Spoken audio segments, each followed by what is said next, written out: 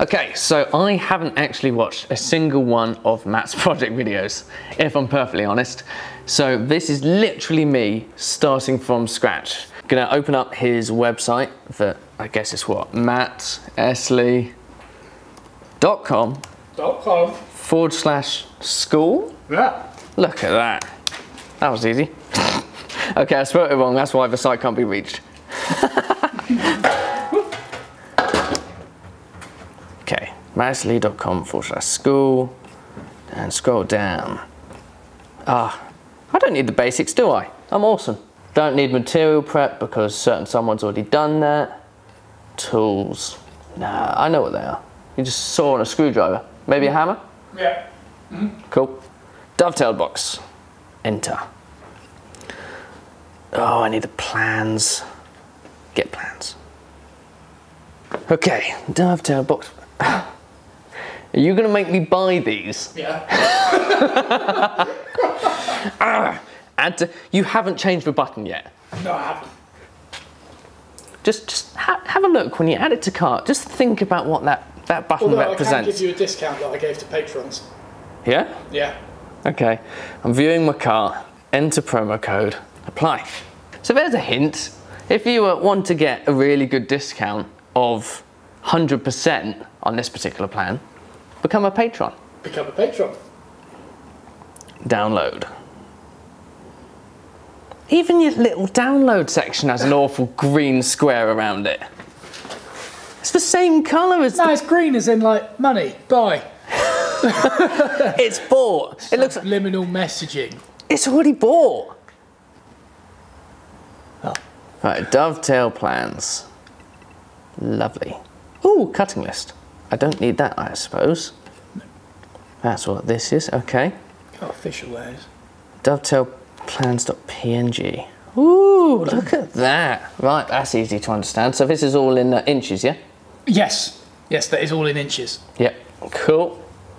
It's it's a rather large box, but I'll see what I can make of it with these. Yeah. Okay, so there's that. And what was this? Oh, that's SketchUp. Let's see what happens. Have you got SketchUp? No, I don't actually. Start modeling. I agree. Let's get going. Oh, it's a woman. Delete. Drag a model anywhere on the screen or click browse. Oh, there we go. Save changes to the current model. No. Awesome.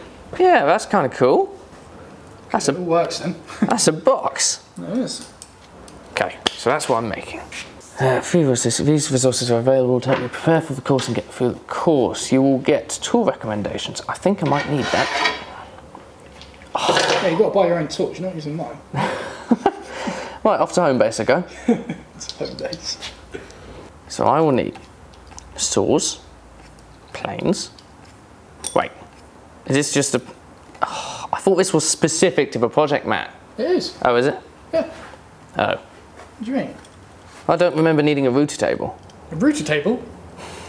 Router table. Router table, I need then. a router table.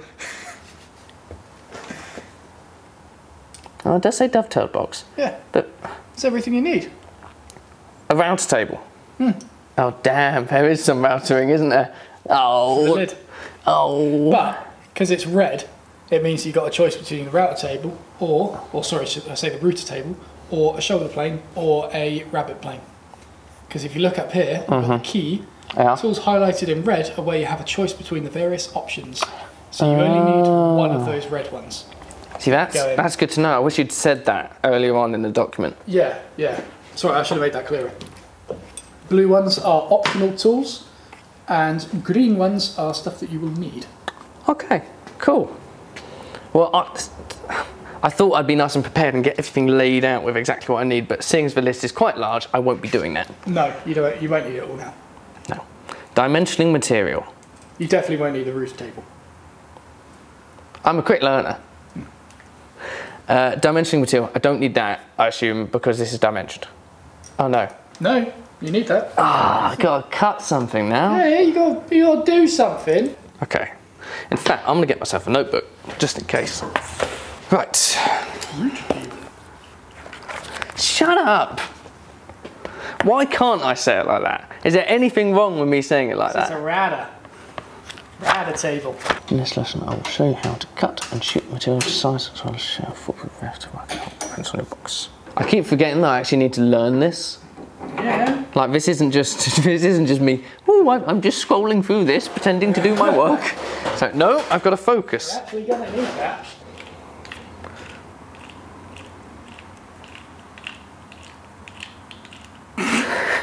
You all right there? Trying to learn. So, the supporting material is for how to saw correctly, how to make a simple shooting board, how to make a ramp shooting board. So, you've already got a simple shooting board. I've got a ramped shooting board, yeah. And that one. Will I be using both? You will be using both. Cool, so that's the simple one. That's your bench hook. Now that is, well, you will need that because that is for cutting the material across.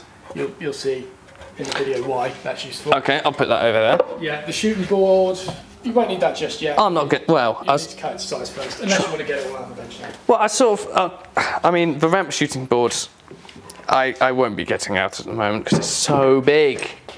But where's the other one? Where's the simple shooting board? Oh no, that's just something that you bodge together if you don't have all the resources to make a ramp. Oh, okay. Oh. I mean, you can see it in that video. It's just. I could have also read just the bit underneath it that said, if you don't have the resources to make a fully fledged shooting board, you can make a simple one. It's all there. It is all there. This is an ode as to why you need to use the website for this series. It is, and why you need to read it. Hey? And why you need to read it. As opposed to just skimming over it like I was hoping to. Sizing material. Hello everybody, and 15 minutes. Cutting material to size.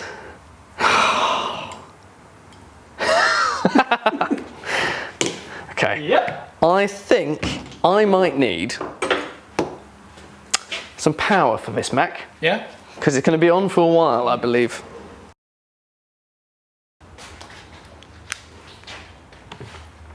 Hello everybody, welcome back.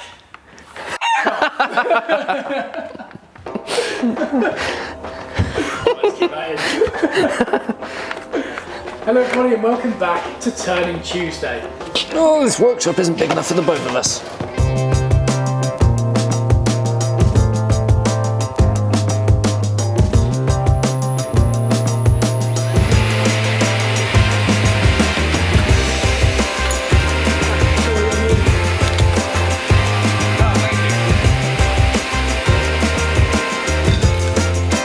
Now, as a beginner, it only made sense that I didn't have to do any talking over the top while I struggled through this part, so you've got a voiceover. So after doing some measuring and squaring, I decided to watch Matt's sawing tutorial. You can see here I've just got to the introduction. It's super loud. How did he ever edit it like that? Crazy. Anyways. While I watched it, I actually enacted the exact movements that he was doing so I could feel the weight of the saw and try and understand the points that he was putting across. It was really helpful. And painful. So after a bit more practicing, 15 minutes later, I was ready to get the first cut going. Slowly but surely.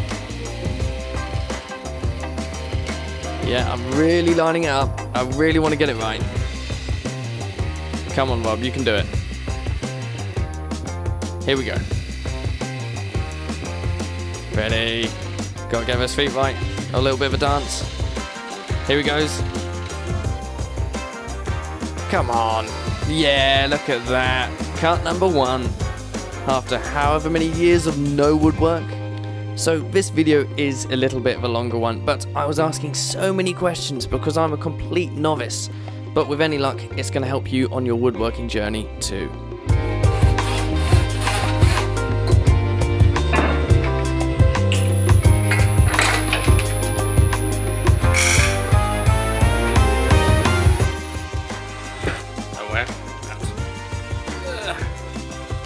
Anyways.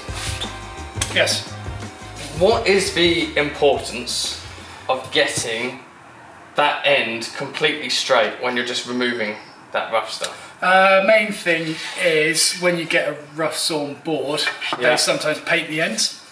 Oh, I see. So if you happen to have an end with paint on it, that is going to soak in about 5mm. So I didn't need to do that. Maximum. Probably not with that, but it's good practice. It is, because it wasn't completely... to be honest, it was straighter than I expected. But I went off by about half a mil. No, that's all you need though, really. Yeah? Yeah, I mean, you're going to shoot it down anyway later on, so... Yeah, I found it quite difficult to actually get that first action going. That's difficult. Try the Japanese saw, if you want. Try the Japanese one. Okay, I'll do that on the next thing. Yeah. Alright? Cool, thank you.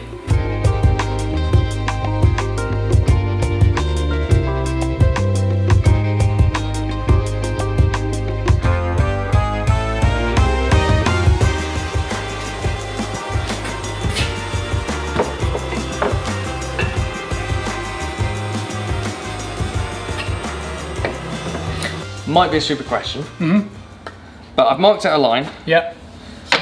I know that I want to cut on the side where all the waste is. Yes. That makes sense. But in this case, if I'm going to cut it and try the Japanese saw, I can't see the line as I'm going across. Like, how can I be confident that I'm cutting it straight in that regard? Is it the thing where you said in that video where you're sort of looking either side of the saw at the same time? So like, when you're looking both sides of the saw, it plays tricks on your eyes because you see double, and it's difficult to know where your eye is actually looking and where the saw actually is. With that technique of looking over the spine, what I would do is do that while you're actually sawing, but when you're starting the cut, what I tend to do is I'll start it like on the line and actually lean over and look at onto this the side. other side, yeah. So then I'll work the line back. Once it's locked in at the top, that's where I swap my vision, because then the saw can't shift. And like, even if you don't trust your eyes, at least the saw's in the right position. Yeah. So is that the way you would stand if you were going to saw that right now? At the side. That's the exact at the side. You sort of side onto it. Yeah. So wrist, elbow, and this is all in line. And do you do that weird thing with your feet every time? I will do all sorts of things. Do that. Like the main thing is it just felt really weird being side on. It feels really weird. It's like I'm going in a straight line, therefore I should be in a straight line. But it made loads of sense when you said everything should be. I mean, think of how you're playing pool. If you're doing pool, you stand at the side and you let everything, or snooker, should I say? That's a really good point. You put it all in line. It's that kind of thing. I mean, you might be doing it with the other hand, perhaps, but it's that. But it's that same concept. If you stand at the front, you've got to like. I mean, you can see the saw plate twisted. Yeah. Whereas if you do that, it's like one of those trains. Yeah. But obviously, it's well, it's not obvious, but it's a lot clearer, that issue with a Japanese saw, because the handle is so long. Yeah. When you're using a saw which has literally got that pistol grip, as you said, like you could almost think, oh, this feels fine. But as soon as you've got this, I think, how come I didn't realise that beforehand? Yeah, it is weird. It's like a massive extension on it. A lot easier to get this cut started, which is what most people struggle on. Yeah. But a lot of people do neglect the positioning of their body. Yeah. And that really helps to get what's cut straight. I can imagine. Right. All right. I guess I've got to try and actually cut one thing. Yes. So far, I've only done an end grain, which apparently didn't need to do. Enjoy. I'm so scared. My Paduk. My African Paduk.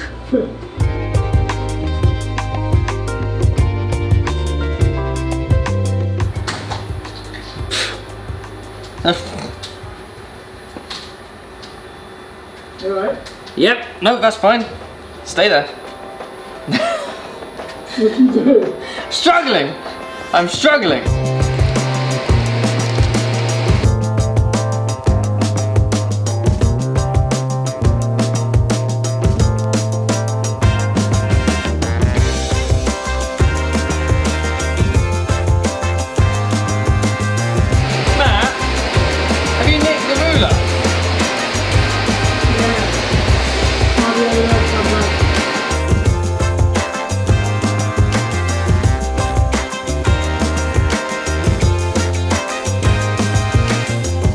In your sawing video,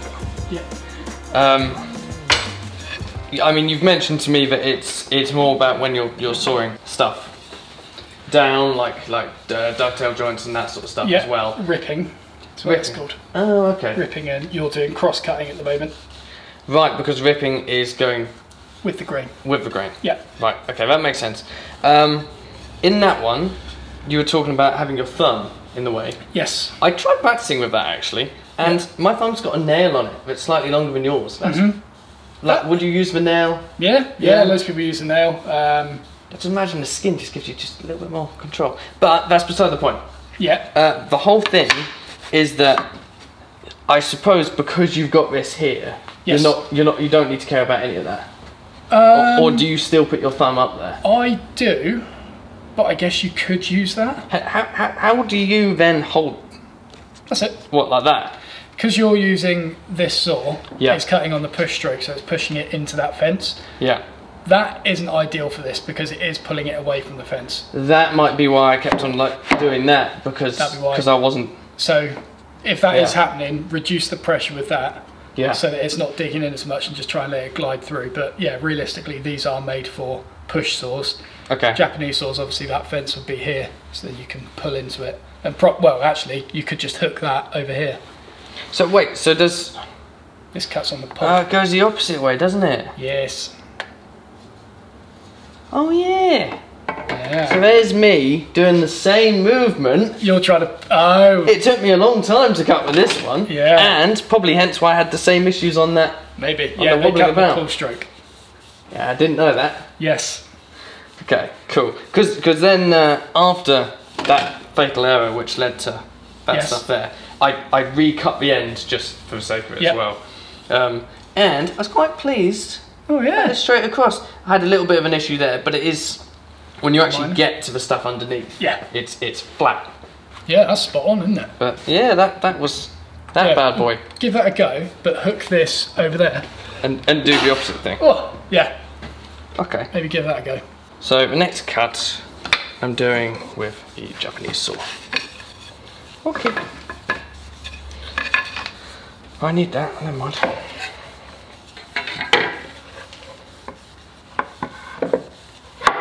Wait, what?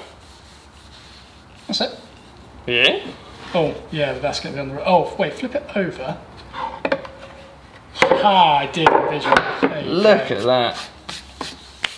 Okay. So. You draw it back and that does the cut. Yes. Right. That changes everything.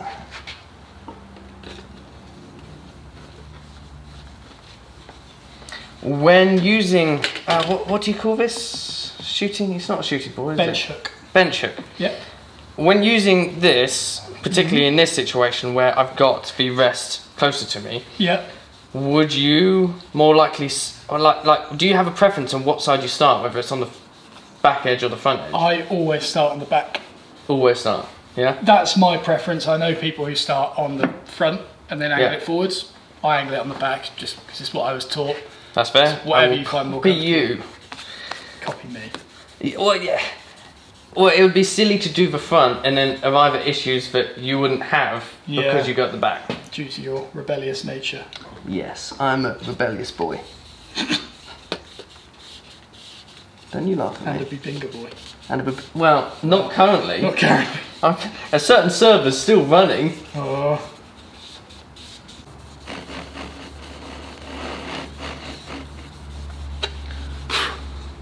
So that, I mean, it wasn't a horrific first cut, but oh, that's what I should have done. What's that? Well, I was going to say, I've got nothing to lean against. I'm just on my own over here. If I'm starting from the back, but then I should have just done that. Yeah, put it up against that. And then that would have given me enough to just still rest against it. So that's where I went wrong. And then when I feel like I'm asking these really basic questions, they're just really stupid. So on, I mean, I started to do it, like, I felt like it was right, but I don't know if it was. Yeah. I would push forward, Yep. and it would have a weight to it. I wouldn't be pushing hard, just a weight to it. On the pull back, no weight. No weight, yep. So it's just the opposite here. On the push forwards, bit of weight. On the pull back, No. No. Yeah, push forwards, no weight. You feel a resistance when you pull it back. Yeah, but as in, I know I'm going to feel that naturally because of these teeth, but do you change how much weight you're putting in depending on what direction you're going? Not really. You shouldn't put a lot of weight on the saw anyway. The weight of it, just the weight of that, should be enough to pull it through. Yeah, it should be, especially with one like that. This may be a bit more, but like you should be able to hold it loose and just drag it back. Oh, I see. Okay. Yeah, shouldn't need to put too much pressure on it at all.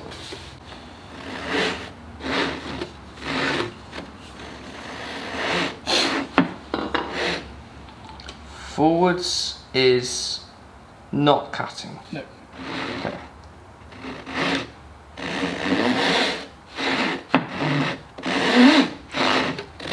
And instead of grabbing that, maybe just sort of put your pressure on top of the workpiece and just pull it back towards you. So what am I, just sort of like that. What, just that? Yeah. Okay. What was I doing? That? Yeah. Oh yeah. And then I guess you can use your thumb there. Even use your thumb. Okay. And how far up the handle should I be holding it? Wherever you feel comfortable. About there is where I have it. Okay. I'm going over here then. I'm mobile.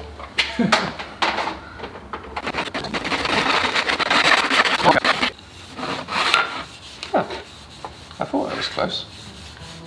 Sorry, board. That's made to be cut into. Good. It's not bad. But it could have been better.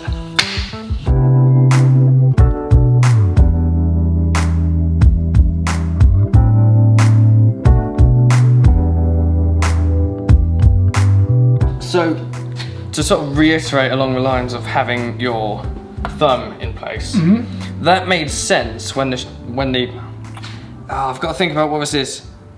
I can't do it. What is it? Bench hook. Bench hook. I was never going to get that.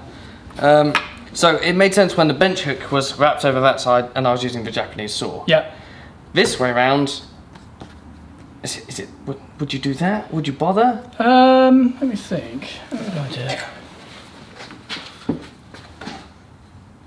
I might do. Yeah. It's not really doing a lot. Like I push it into the bench hook with that. Yeah. Grab it at the back and then yeah, when I was starting off, I would definitely have my thumb there, I reckon. Oh, okay, yeah. I'd do something like that. But would you have your thumb there while you're like right on that edge as well? Is that what you're doing? No. Because obviously when you just did that, you were actually not using it. I wouldn't have it resting on that edge, to be honest. I would just have my thumb there and keep it clear. Oh, so you don't actually use, do you use the edge for any of the cutting? You can do. Some people make the fence and then they put a 90-degree cut through it. Yeah. You know, like those miter boxes you can buy. Yeah. Like that. I just don't tend to do that. So this is actually literally just for support? Pretty much, yeah. Oh. You can use it for whatever you want. If you find it easier to put the saw up against it, by all means do it. You might start chopping into the end, which doesn't matter. But yeah, like, doesn't matter. that makes more sense for being able to do that, because like when it's over here and you're on the line. Yeah, it's probably not a lot of point, is there? Yeah. Yeah. I guess that's sort of doing the job for you, assuming like I assume you cut that so it's absolutely straight, but I'd like to think so. But then it doesn't matter to you. No, not at all. So not then yeah. Like I say, most of the stuff with the thumb, it's just to get you started. It's not really to, like, I think most of the time I put it there as security rather than actually guiding the saw. Like if it was to jump out, at least that sort of acts as a bumper and it stops me from landing on the material here. Yeah. I think that's pretty much all I use it for, subliminally. But especially on a larger, wider piece of wood like this. Yeah, exactly. Okay. Like I said, most of the stuff in that sawing video is applicable to when you're ripping with the grain. When you're cross-cutting, it's useful to know, but it'll be when we're cutting the actual tails out later where most of that comes into play. Yeah, when most of those tips come into play. Yeah. So, yeah. Okay. Thank you for that. No worries. No worries.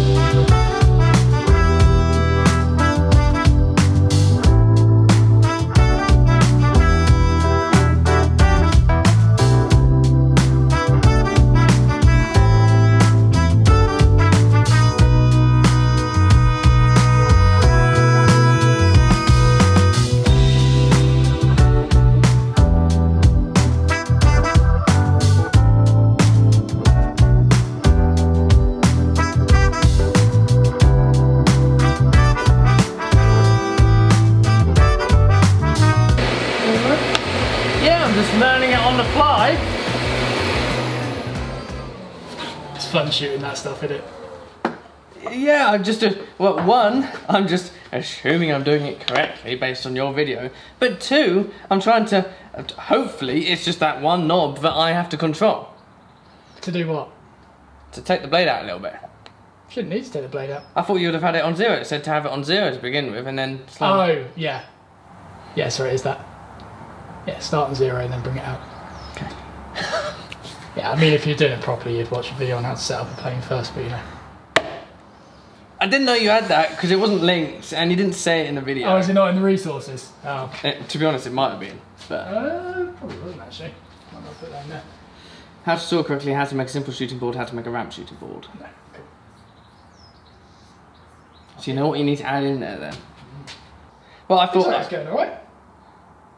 Yeah, no, things are happening. I don't really understand when... Like when are you happy that that's square? Obviously, you're only going to get it square. You're not aiming to actually reduce the size until that's square, and then you do the other end. Yeah. But like, at what point do you, like... When you check it with the square. Oh.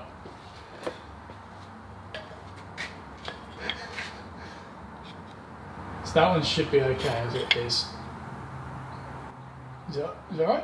Yeah, but why would you say that? Because that would be thrown out by the tilt of the plane, which I've locked down.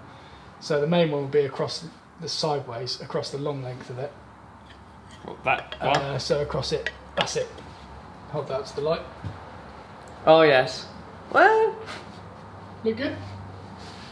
Well, technically, there's like the tiniest gap along the whole thing apart from one little tiny bit. Where's that little tiny bit? Just there. Is it a bit of crap on the square? Could be. No, still there. Yeah. I think. It looks like it must be where you're coming out the cut. You can see there's some sort of like weird Okay. thing going on there. So this is going to, I assume you want to make sure that you're already on the plate Yeah. before you go anywhere, and Yeah. then it's just a straight through. Forward pressure. Yeah. And a little bit of pressure to the side. Yeah. Yeah. Like that. Oh.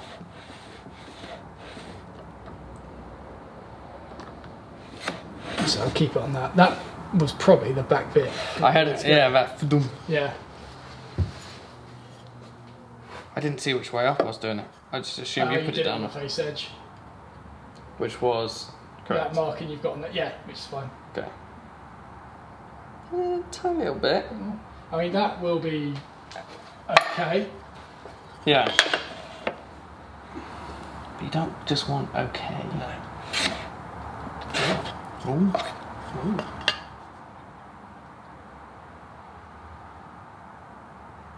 I assume, like, it's okay to see light as long as it's even across the board, or would you want to get rid of? Because I can definitely still see light, but it's like even everywhere.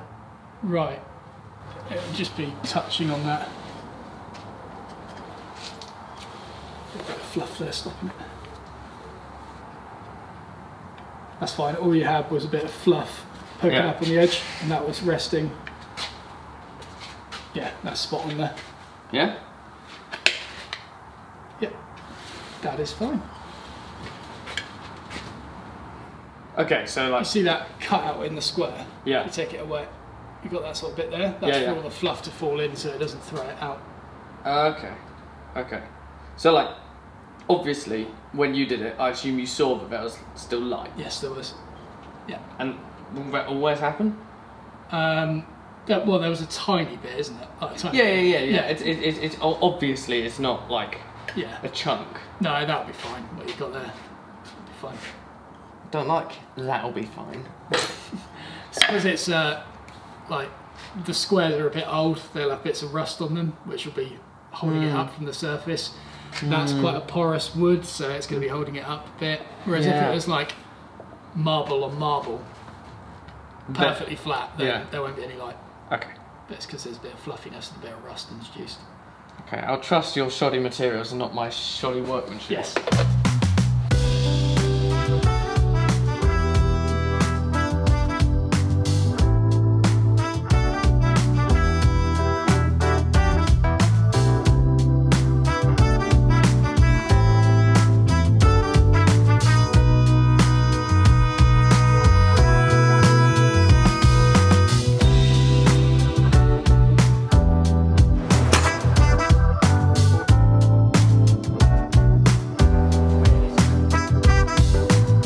So, Rob has completed part 1.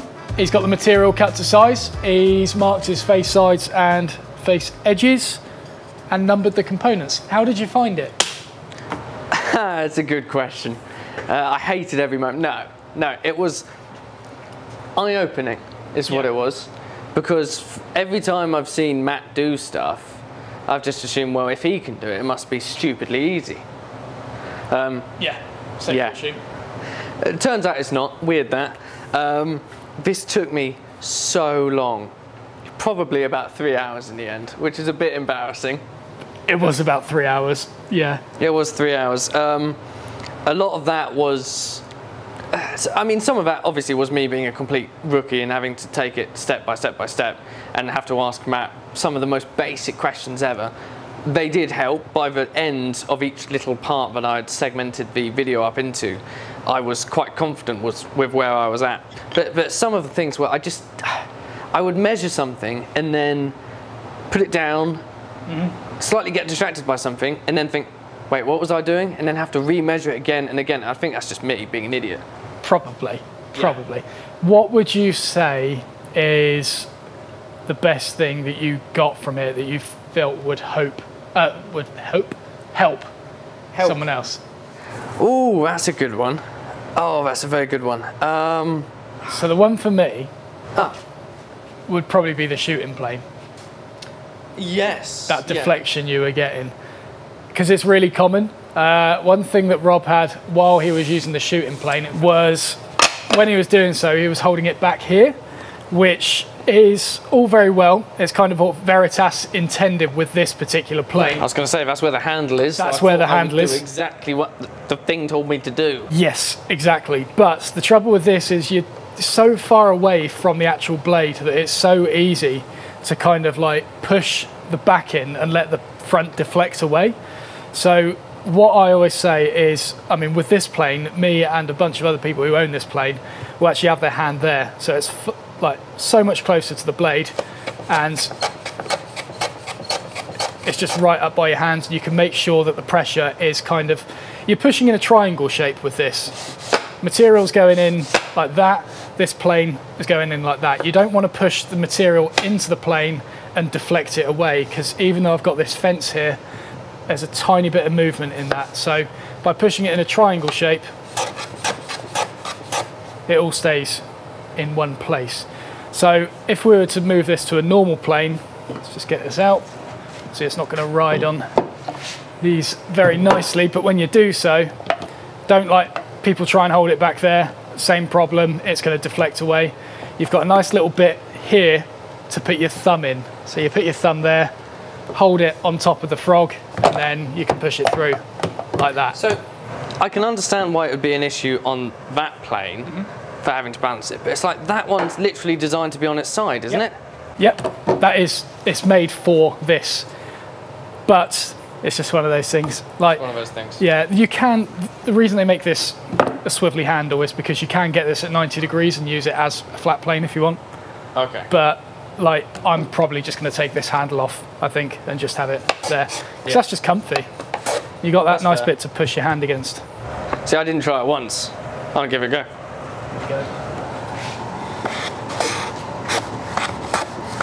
So yeah, I see what you mean. It looks really uncomfortable, actually. The just everything you've got there actually looks quite bad to be holding. Yeah. But weirdly, it's fairly ergonomic for a chunk of metal and a few knobs. Exactly. So, yeah, that was a really good point actually with those. As soon as you mentioned about actually putting in a little bit more force towards the front edge of the plane, then the whole thing just ended up working so much better. The amount of times I would hold it up to the light to see if it was square and thought, what is going wrong? This whole thing's designed to make the thing square and I can't do it. Exactly. But it turns out there's a little bit more nuance to it than I expected. Yeah, and that out of squareness that you saw was like the thickness of her hair. It was absolutely nothing, but it is enough to throw things off. Maybe not on this box, but with larger projects, it's worth getting it spot on at that early stage, because yeah, it will just destroy things later on. Yeah, well, it's enough to throw off my just ability to keep working under the whole idea that I'm perfect. Yeah, precisely. So I think for me, the biggest thing that I learned, apart from that, because that was a big one to be fair, was as I've literally done no cutting for the last 7 or 8 years, I didn't realise quite how much that first initial cut had to be not only in line, as far in line as you can, but done with such confidence to get a clean cut right on that edge and push through and get as many teeth going through it as you can. Yes. So it's just like the amount of times that I did it when I would sort of do it weekly and it would shuffle. Yeah. Or I would do it weekly at an angle and now suddenly that's not worked. Or I've done it weekly and it's just bounced enough around that now you've ended up with a big curvy little hole that's no longer fine and defined. So you need to properly commit to it when you do it. Yeah. And yeah. Yeah, and that made every single one after that so much better. Not that it really mattered, I guess, once this came into play. But when you're not thinking about using a plane like that. Yeah, definitely. That applies. Good tips there. Good lessons learned, I think. We'll do a summary below this video of things that Rob struggled with, how we fixed it, and yeah, just general pointers for things that weren't covered in the main video, of course. So yeah. And don't forget, if you want to share your progress making the same box that I'm attempting to do now, you can video it and put it on YouTube, and provided you put in the same links that Matt has within his description, he will share it on his website. Yeah, which will get you a little bit of extra traffic and will just be great for us to watch as well. So if you want to move on to the next part of the student series, you can do so by clicking the link below. And if you haven't already, please subscribe by pressing the big round button to the left-hand side of the video. See you in the next one. See you later.